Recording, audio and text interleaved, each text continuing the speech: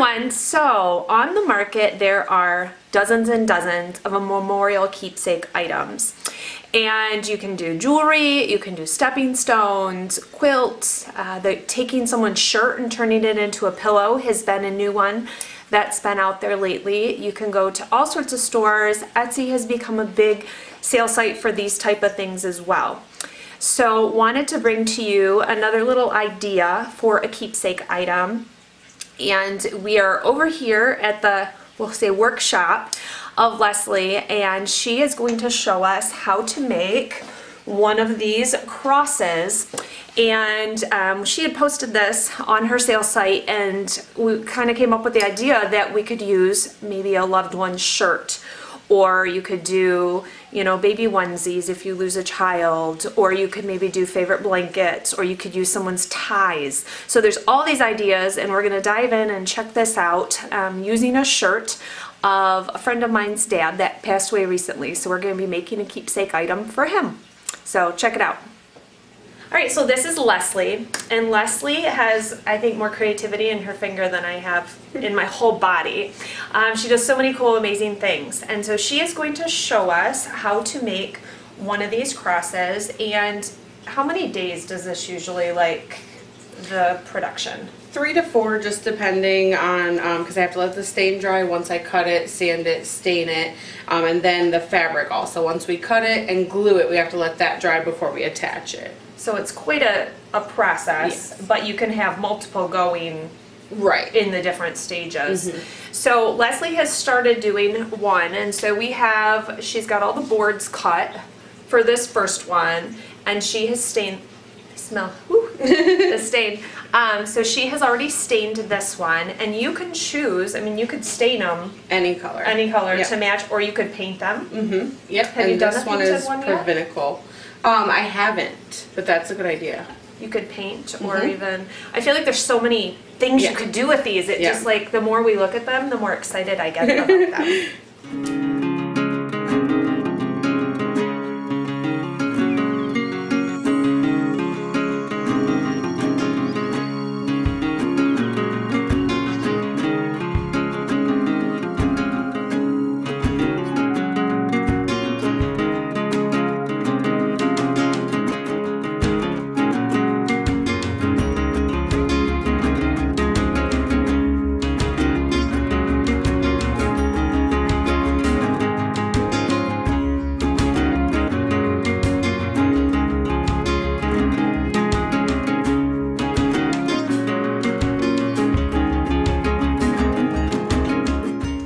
So for this one that we're going to make today, I had contacted my friend whose father-in-law died, and he always wore this shirt when he worked with his son out in their garage.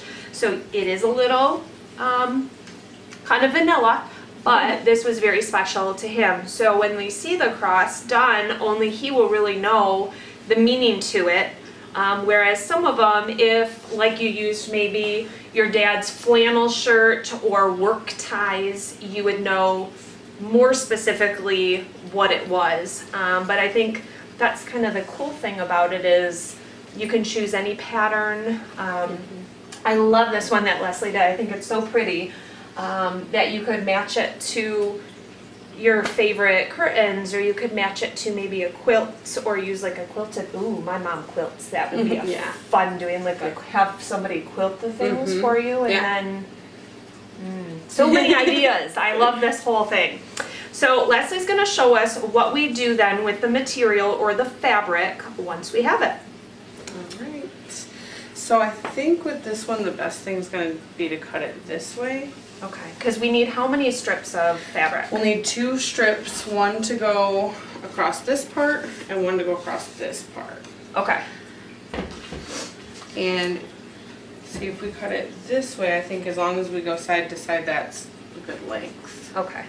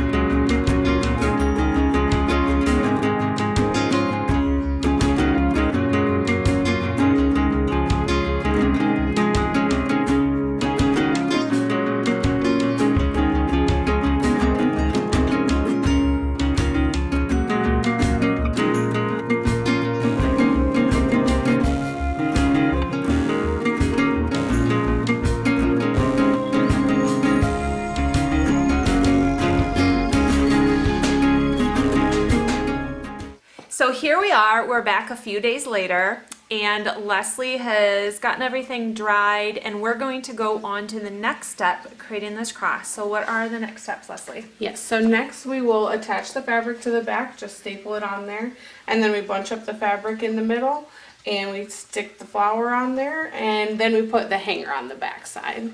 So it's ready to hang. And I love, so these little metal flowers, they kind of just are that perfect finishing piece. And we've talked, like if you did like a baby onesie or something, you could put a little pacifier or a little booty.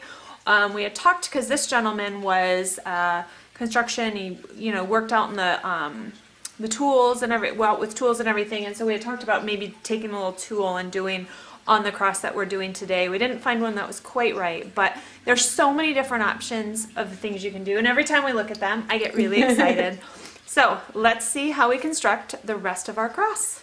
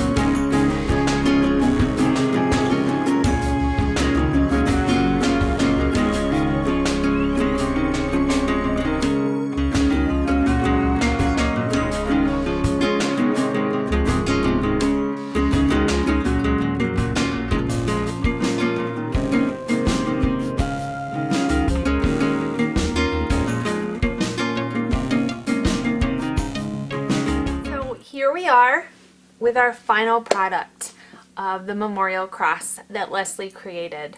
So this one turned out so simple, since it was a simple white shirt that we used, and I love it. So you can really add to the color and the expression of it depending on the item of clothing that you choose. So really excited how it turned out. Cannot wait to give it to the family that it is meant for, and to see how much they love it as well. If you are in the Southwest Michigan area and are looking to get one of these created for you, follow the links down in the description of the video to Lesli's page, to her Facebook, and to her Etsy, and you can get one ordered as well. Or if you're crafty, try it at home. Thanks for joining me, guys, and send me some of your unique, cool ideas for making memorial pieces for your loved ones. Bye.